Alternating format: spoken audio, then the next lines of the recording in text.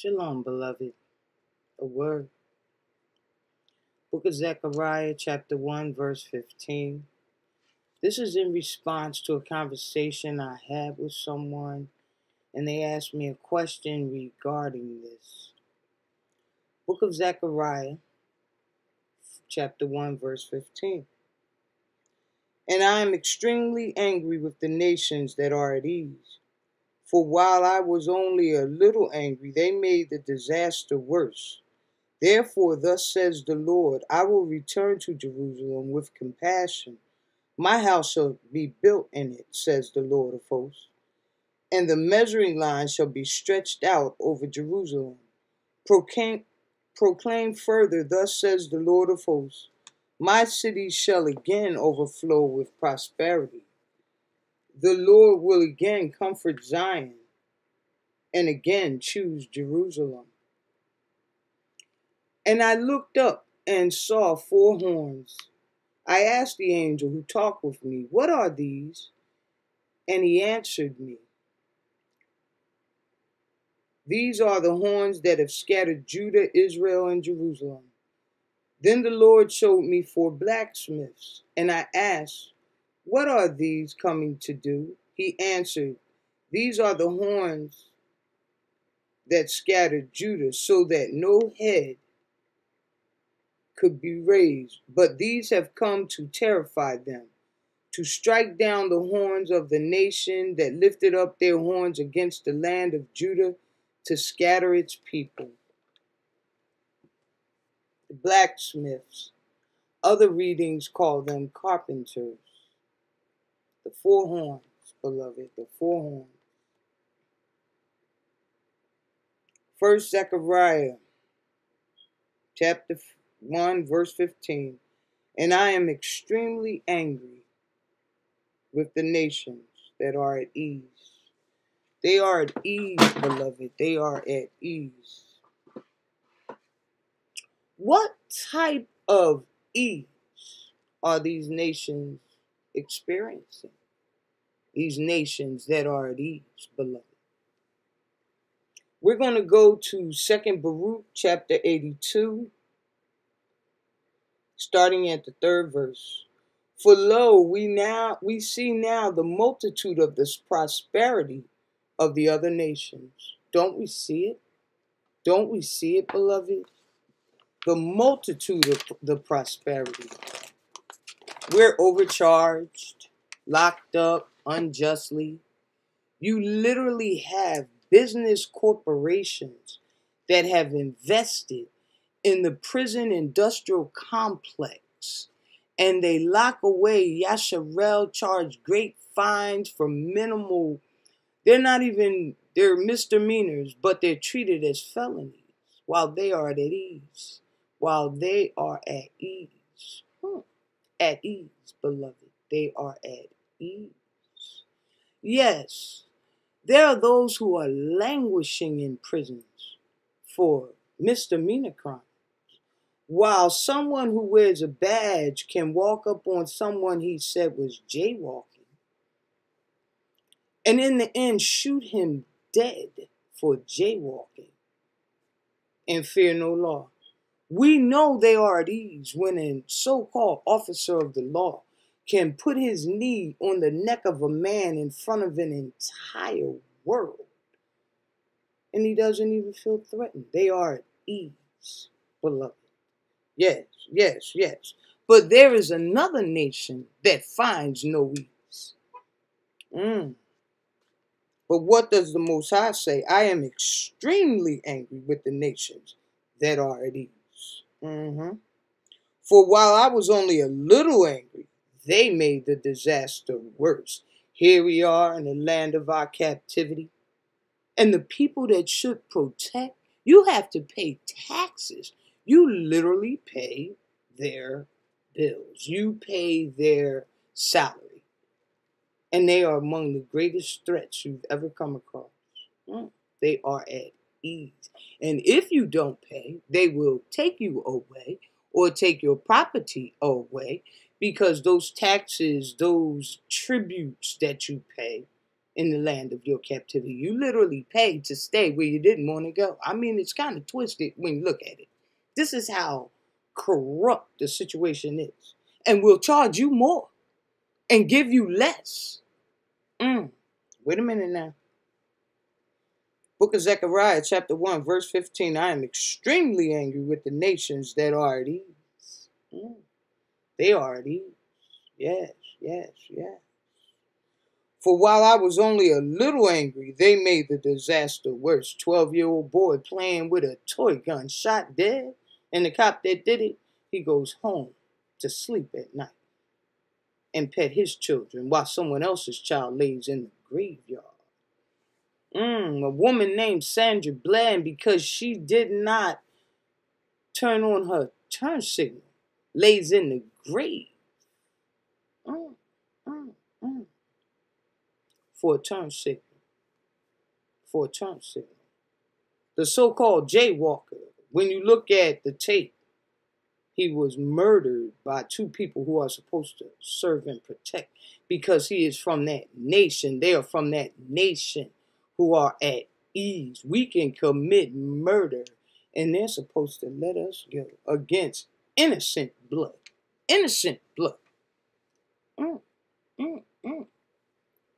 They are at ease. But the Most High said, I am extremely angry with the nations that are at ease. For while I was only a little angry, they made the disaster worse. Yes, yes, yes. Woo. Therefore, thus saith the Most High, I have returned to Jerusalem with compassion. My house shall be built in it. But these nations are at ease. As we read further, we go to book of Zechariah, chapter 1, verse 18, and I looked and saw 4 horns. 4 horns. And I asked the angel who talked with me, what are these? And he answered me, these are the horns that have scattered Judah, Israel, and Jerusalem. 4 horns, gold, silver, brass, iron, 4 empires. And each empire scattered Judah, Israel, Jerusalem, destroyed it, so to speak. Yes, these are the horns that have scattered Judah, Israel, and Jerusalem. Then the Lord showed me 4 blacksmiths. Some readings say 4 carpenters. And I asked, what are they coming to do? He answered, these are the horns that scattered Judah, so that no head could be raised. But these have come to terrify them. So the Lord lifted up a standard against them. Yes, yes, yes. To strike down the horns of the nations that lifted up their horns against the land of Judah, to scatter its people. Yes, yes, beloved. Because they are at ease. What type of people are we talking about? What type of people are we talking about, beloved? Well, we're going to look in the book of Zephaniah. We're going to look and see what type of people we're talking about, beloved. In the book of Zephaniah, chapter 3, starting at the first verse, it describes these nations and some of their characteristics, so to speak. Woe to her that is filthy and polluted, to the oppressing city. Is there a place where the people are oppressed? Is there some identifiable mark? Who could those people be? Perhaps they look like you. Perhaps they look like me. She obeyed not the voice. She received not correction. No, no, no. She trusted not in Yahuwah. No. You see, the evil that is going on would not occur if they feared El Elyon, the Most High. Yes, yes, yes. She drew not near her Elohim. Her princes within her are roaring lions. Her judges are evening wolves. How does a judge let a murderer go free because he has a badge on him, but send somebody to jail for a misdemeanor, and because of that poor person's lack of funds, they languish in prison, but it's feeding a prison industrial complex, a money machine, an oppressing city. Yes, yes, filthy and polluted, an oppressing city. Yes, yes, yes. You know, there is a city built on capitalism. Its entire business machine that is started up by the enslavement of Yasharel. It put banks in business. It put insurance companies in business. It put factories in business. It set up shipping magnates, and it was an oppressive city. Yes, yes, yes. Even its so-called police force was actually founded on slave hunters and on guarding property, not people. That was the true genesis, origin of the oppressing cities, so-called police that serve and protect. See, you have to ask yourself, who are you serving? Who are you protecting? Because you see, when you look at Yasharel and their history, at least in the United States, when they were set free with nothing.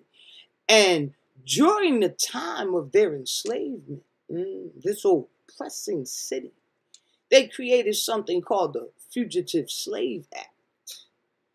And Yasharel, during the time of their chained captivity, they had no rights before the law. They could not carry any weapons, and they could not testify against their oppressors. Didn't matter what they did. Didn't matter what they did. They had no rights. They had no rights. Even though they were supposedly given their civil rights in 1866, where they were supposed to be recognized as equal citizens, just like the whites, we know that never came about. Those so-called civil rights. The same civil rights that a man named Martin with a Luther and a King argued about, and yet here we are in that same old oppressing city, watching those who serve and protect shooting down children and walking away with a pass. Okay, but let's move on. Let's move on.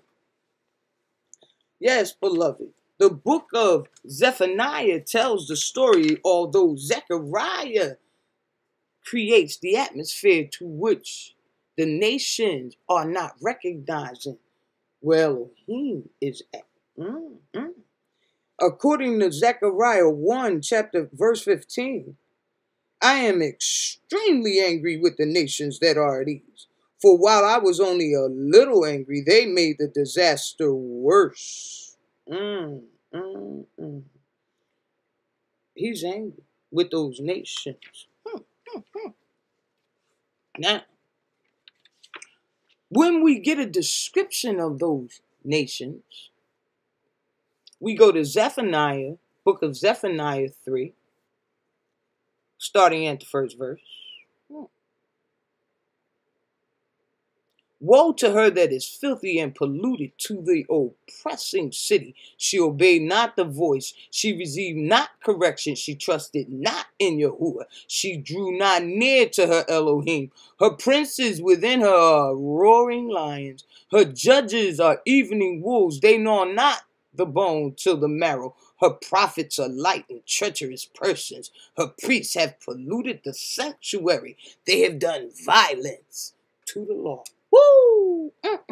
They have done. Now, here it is. They have done violence to the law.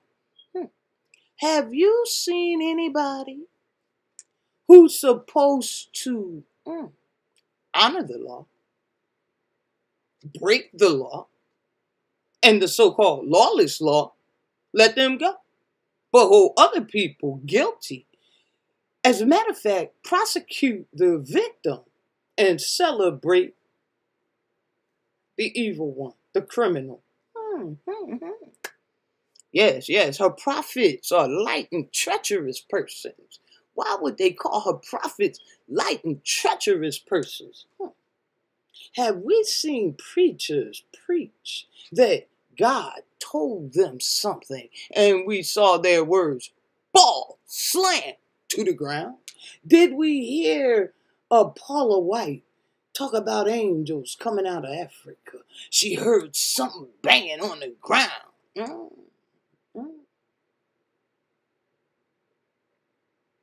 Did we see, what is that man's name? Another preacher wanting to see that Trump stay in office. And they were praying to what guy? For what man? Let's move on. Her prophets are light and treacherous persons. Her priests have polluted the sanctuary.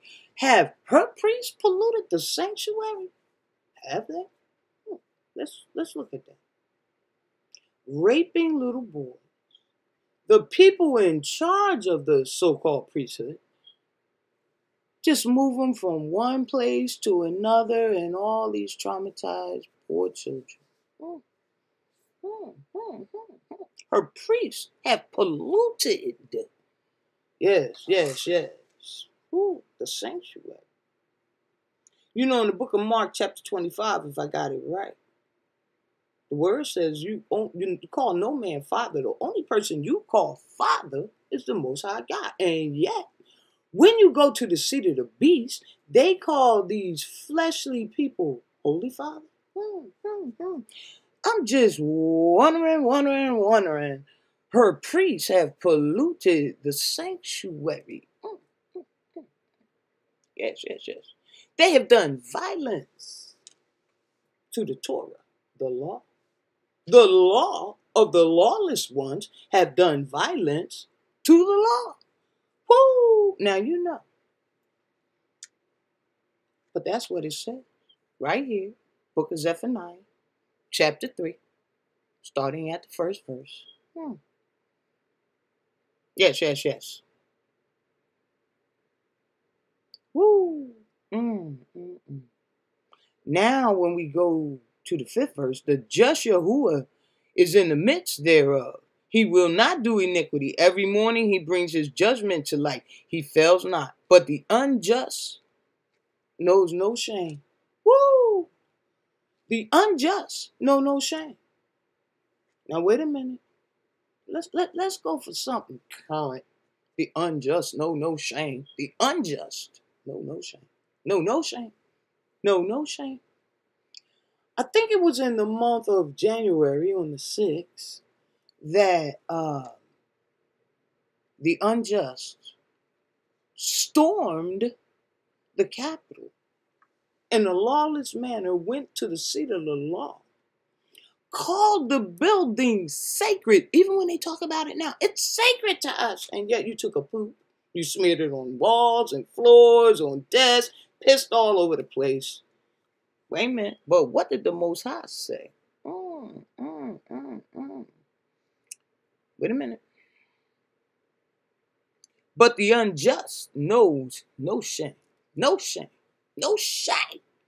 I will kill your people right in your face and call the victim the dang going criminal. Yes, I will. The unjust know no shame. I will represent the law and be the most lawless individual you ever met.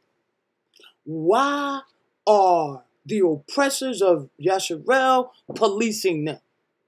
Yasharel should have police that are Yasharel in Yasharel's neighborhood, not an oppressive, murderous people who claim they are police.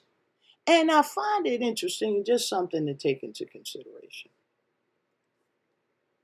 Police. A lot of times they don't even call them police officers anymore. They call them law enforcement officers. Law enforcement. Let me tell you something about policing. Policing has 3 levels. The first level is policing, where all you're supposed to do, you police to prevent crime. You are working under crime prevention. Second level, you see the possibility of crime, the police officers do. And they do everything in their power to let the people know we're here. We don't want to lock you up, but if you keep on, we will. Final level is called tertiary, which is law enforcement given no choice. Now we have to become enforcing and do whatever need be done. That is the only time you're dealing with enforcement. And yet, when they come into the neighborhoods of Yasharan, when they catch you walking across the street and say you're jaywalking, they enforce a law that is no law at all and kill you. Sandra Bland, you didn't put your blink on. 3 days later, you dead. What? Lawless. Just saying, just saying. But the unjust knows no shame. Now, this situation is so bad. So bad. Wait a minute. We find Habakkuk. He's sitting back going, Lord, Lord, Lord. I will stand at my watch post. He's telling them, I know we committed wrong, but Lord, look at, oh, how long, Lord, how long? I will stand at my watch post. Yes, he did. And station myself on the rampart. I'm up on the wall waiting for the word because this is out of hand. Don't you think? Wait a minute. I will keep watch to see what he will say to me. Yes, yes, yes. We are crying out unto the Most High against this lawless, godless nation. Wait a minute. I will keep watch to see what he will say to me and what he will answer concerning my complaint. He's talking about the evil of the people that are tormenting Yasharan. Then the Lord answered me and said, write the vision, make it plain on tables, so that a runner may read it, for there is still a vision for the appointed time. It speaks of the end and does not lie. If it seems to tarry, wait for it. Wait for it. Come on now, wait for it. It will surely come. Yes, it will. Yes, it will. It will not delay. Look at the proud. Look at them. Their spirit is not right in them. No, it's not. But the righteous live by their faith. Yes, yes, yes, yes, yes. Moreover, wealth is treacherous. You look at most wealthy people, and if you check on how they got it, you're dealing with some form of treachery, robbery. They made a whole lot of folk suffer. Okay? Woo, wait a minute.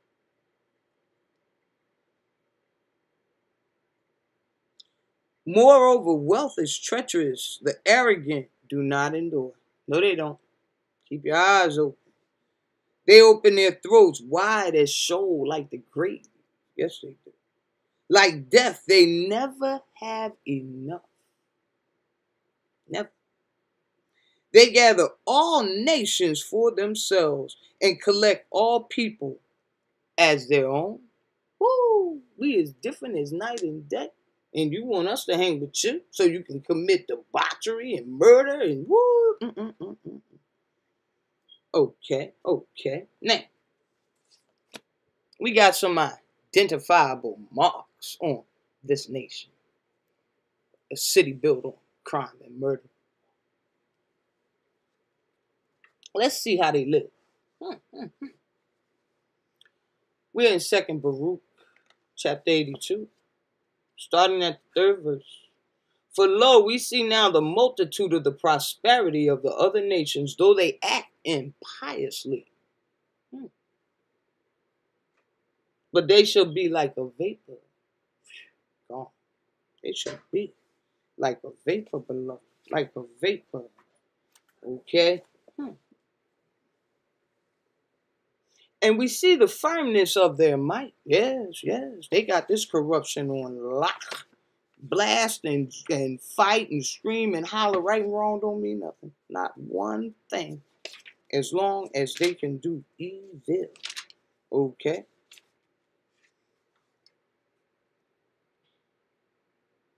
Yeah.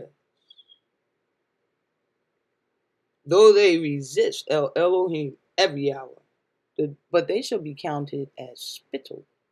Tells you that in 2nd Ezra too. This is how the Most High sees. Okay? And we consider the glory of their greatness. Though they do not guard the statutes of El Elyon, the Most High, but as smoke, they shall pass away. They shall pass away. They shall pass away. And we meditate on the beauty of their gracefulness, though they have to do with pollutions. The beauty of their gracefulness has to do with pollutions. What kind of pollutions? Let's see. I think it's Botox, it's poison, fake body parts. Not to mention, in order to gain all of these so-called riches, they destroy and pollute the earth with violence, destruction, and suffering. Woo! They ruin lives. They take lives. They'll steal your soul if they can. Wait a minute.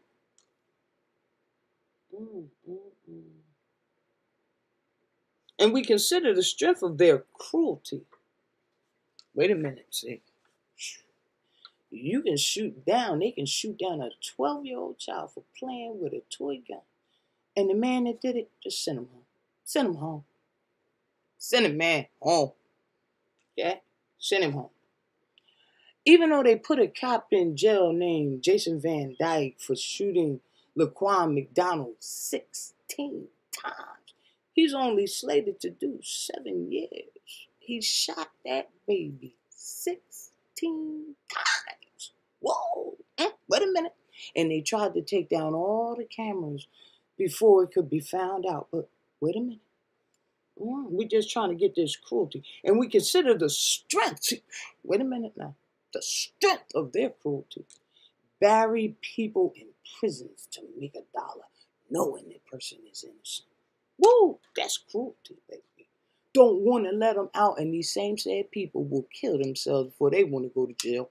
Wait a minute. You know how terrible it is, and yet you looking for somebody to put in to make $1? To make $1? Wait a minute. Wait a minute. Wait a minute. Woo-wee. And we consider the strength of their cruelty, though they remember not the end thereof. You reap what you sow. God will not be mocked. Wait a minute. Just talk. But as a wave that passes, they shall be broken. All right. Though, and we remark the boastfulness of their might. Listen now. Have we heard boasting? 4 years of crap. Have we heard boasting? And you got a whole group of people, white supremacists, that, oh my goodness. Let me tell you the strength of their cruelty. Because this young man, 17 years old, crossed state border to fight against people who fought against corruption and who were protesting, he brings a gun he was not lawfully justified in carrying, shoots 2 people who look just like him. Another man he wounds and disables. And yet, last I checked, they let him out on bail. And yet somebody else for a small tinky crime like carrying a joint is sitting up in jail for years and can't get out. Wait a minute. We just talking about the strength of their cruelty on how a murderer can walk the street. He walked straight. And everybody wondered, is he actually going to be prosecuted? That's some strength when you talk about cruelty. Wait a minute now. When a man named Zimmerman, can shoot down a baby with a hood and Skittles in his hands and don't go to jail. We're talking about the strength of their crew and feel boastfully right in what he did. Boastfully right. Let's just keep on going. And we remark the boastfulness of their might, though they deny the beneficence of Elohim who gave it to them. But they shall pass away as a passing cloud. They shall pass away. They shall pass away. And beloved, though it tarry, wait for it. It shall not tarry. It shall surely come. You see, once upon a time when we did wrong, and they was telling our ancestors, and they thought it tarried. We are living witnesses. It surely came to pass. We are living witnesses, beloved. So we know his word go out, don't come back void. Let's keep going. But what does he tell us to do? Yashua. At all times make requests perseveringly and pray diligently with your whole heart, that El Elohim may be reconciled to you, and that he may not reckon the multitude of your sins, my sins, but remember the rectitude of your fathers. For if he judge us not according to the multitude of his mercies, woe unto all of us who are born. If he don't do this thing with some mercy, it's over. Okay? It's over. Okay? Listen. Do ye therefore prepare your hearts for that which is before you believe. Do ye there prepare your hearts for that which before you believe. Prepare your hearts. Time's come. He's come. And to finalize this, beloved, just to finish it, okay? The person I was speaking to said, who will be spared and who won't? So, I'm in 2nd Baruch, chapter 72, starting at the 2nd verse. The book, 2nd Baruch, chapter 72, starting at the 2nd verse. After the signs have come of which you were told before, when the nations become turbulent. Have we seen turbulence? Protesting worldwide. You actually have some governors and people trying to outlaw protesting. That's government redress. Remember that lawless thing? Lawless. Because according to the First Amendment, you have a right to redress. Peaceful protesting. They were the ones stirred it up. Wait a minute. I digress. Wait a minute. Let's go back. 2nd Baruch, chapter 72, starting at the 2nd verse. After the signs have come of which you were told before, when the nations become turbulent, and the time of my Mashiach is come, he shall both summon all the nations. And some of them he shall spare, and some of them he shall slay, kill, destroy. These things therefore shall come upon the nations which are to be spared by him. Every nation which knows not Yasharel. That means they haven't intentionally forced themselves physically upon them, haven't served them up to the sodomite prisons, things of this nature. All right. These things therefore shall come upon the nations which are to be spared by him. Every nation which knows not Yasharel and has not trodden down the seed of Jacob shall indeed be spared. This because some out of every nation shall be subjected to your people. Those are going to be the people who are going to be subjected to Yasharel. But all those who have ruled over you, here's your answer. But all those who have ruled over you or have known you, biblically that's laid with you, violated you, shall be given up to the sword, death. So, beloved, All those who have done evil to Yasharel shall die. They shall die. Those who have not shall be spared. A word, beloved. One more. I know I'm going a little long. Just a little long. Let me get it right now. I gotta find it. Gotta find it. Yes. You know, I think I'm gonna come back at it because this next piece I wanted to bring in. Right now, you have something going on where a lot of the Asians are trying to use this little manipulation called the black people messing with us. Oh, the black people, we the victims. We the victims. Yeah. Okay, but when you go in the second Esdras, chapter 15, second Esdras, chapter 15, starting at the 46th verse, it talks about the judgment of Asia. And see, Asia is more than just one set of people. It's a landmass. It covers a lot of different countries and continents. Or, well, it is the continent of Asia. A lot of different countries, beloved. But I'm going to say this quick. Second Esdras, chapter 15, verse 46. And you, Asia, who share in the splendor of Babylon and the glory of her person. Yeah, they get mad rich. That's sharing in the splendor. See, once upon a time, Asia had nothing to do with us. But now, they're going to go along to get that cash. Even knowing that we're being mistreated, abused, murdered. But that's for another day, beloved. That's for another day. Just a word. I am responding to a question someone asked me about First Zechariah chapter 1, verse 15. And I am extremely angry with the nations that are at ease, for while I was only a little angry, they made the disaster worse. And as you go on, he talks about the four horns. The four horns are those four empires. The empires of gold, silver, brass, and iron. Okay, that oppressed Judah, Israel, and Jerusalem, and destroyed them, scattered them. Yes, beloved. And all who have done evil to Yasharel, according to the word of the Most High.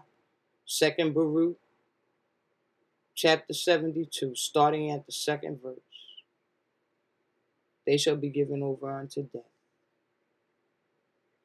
Those who are of Yasharel, who know that the time draws nigh, you need to repent of your sins. I repent of mine. We repent daily, so that our salvation is assured and we are not counted in those 2/3. It's just a word, beloved. Shalom.